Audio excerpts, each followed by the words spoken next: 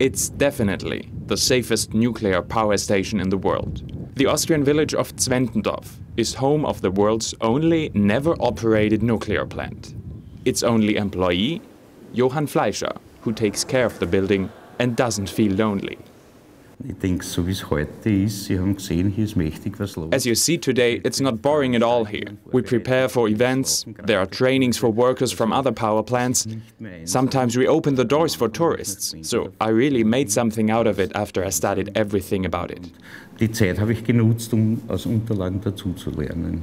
Together with him and his boss at the energy company who owns the station, we're getting an exclusive tour in the world's only non-nuclear nuclear plant.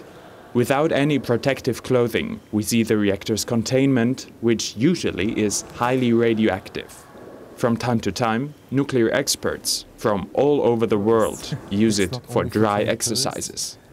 We installed a training center here for nuclear technicians, and we think that Zwentendorf is an important factor for nuclear security in Europe. An important factor, but also an expensive one.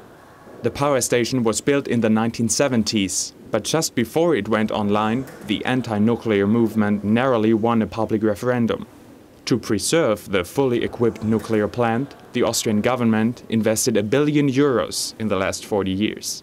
But today, Austrians are glad that their country doesn't produce any nuclear energy, including a happy station's caretaker.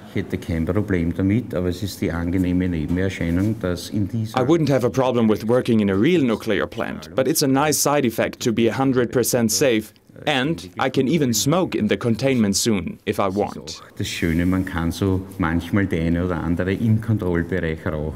And so Fleischer's cigarette is the only thing that burns in the world's only non-nuclear nuclear plant. Florian Danner, PULS for Austria, for CNN Worldview.